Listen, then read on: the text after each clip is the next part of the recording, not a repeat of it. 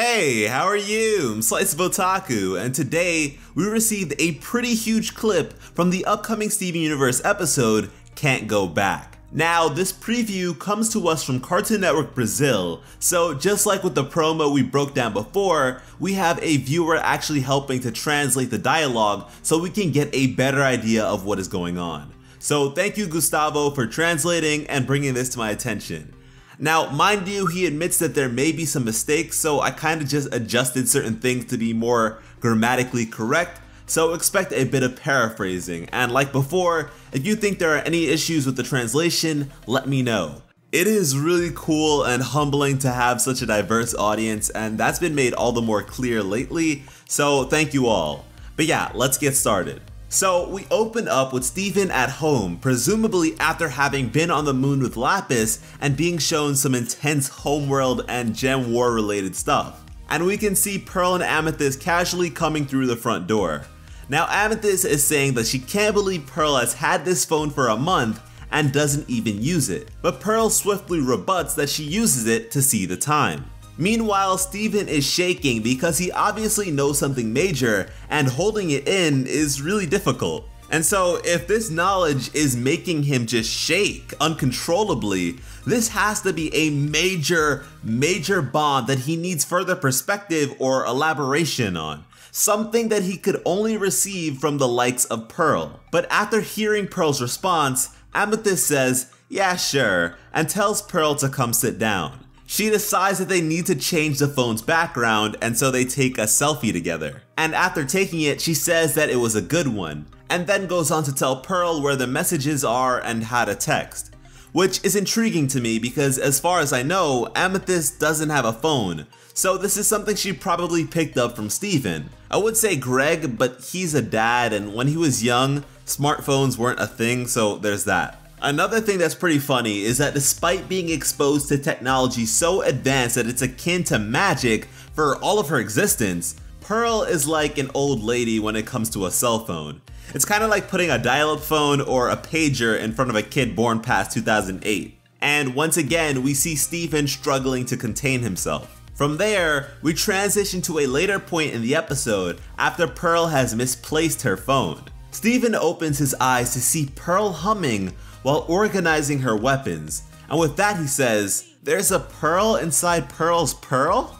And this is just crazy. I mean, actually being inside Pearl's gem is just wild, and something I had hoped would be used at some point in the curing of corruption ages ago, so to see this is really cool, and the coloration inside of her gem is very interesting as well.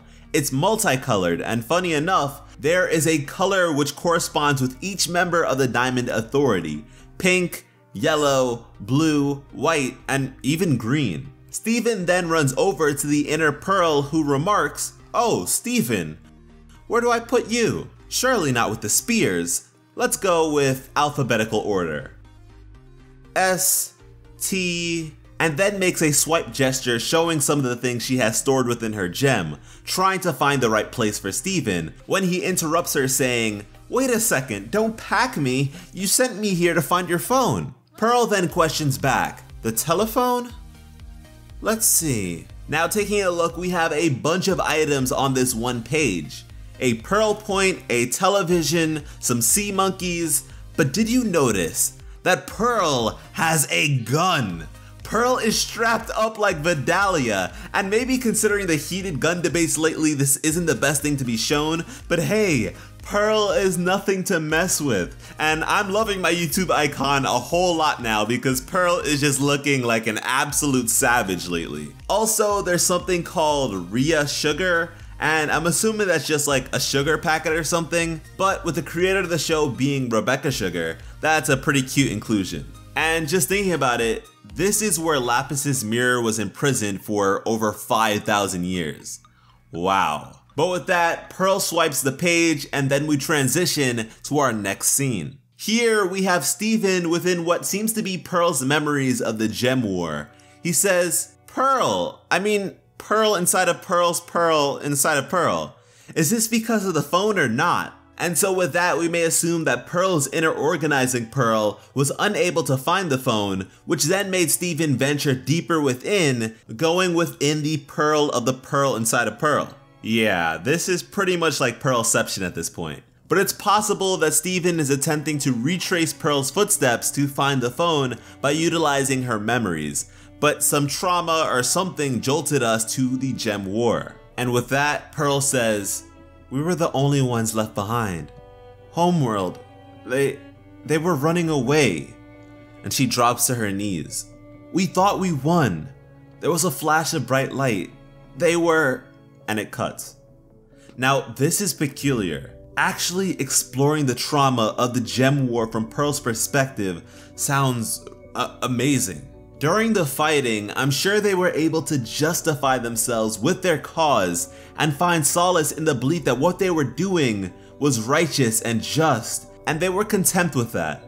And just when it looked like they had won, that their millennia of fighting and countless sacrifices had finally paid off, the Diamonds attacked. Everything was literally taken away in a flash. And really, the sort of pain that that would induce in just about anyone is incomprehensible.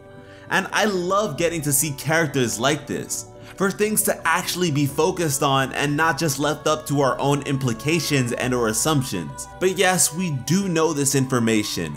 So past this point, I'm expecting that Steven will probably discover something even more shocking, and he will exit from Pearl's gem and confront her, which makes her cry, saying that she wishes she was able to tell him sooner. Now, is it strange to think that the seal which keeps her from talking about the diamonds isn't in effect when inside of her gem? Yes, but I'm hoping we get some explanation behind that so it doesn't look like just a cop-out. But yeah, that's everything that we have here. So guys, let me know what you think about this in the comments. Are you excited for these episodes more or less from this preview? I for one am just really relieved that we're not just looking for Pearl's phone in Beach City or something. That we're actually doing it in an intriguing way, which does get me a little excited, I can't lie. Thank you all so much for watching and have an awesome day. I love you.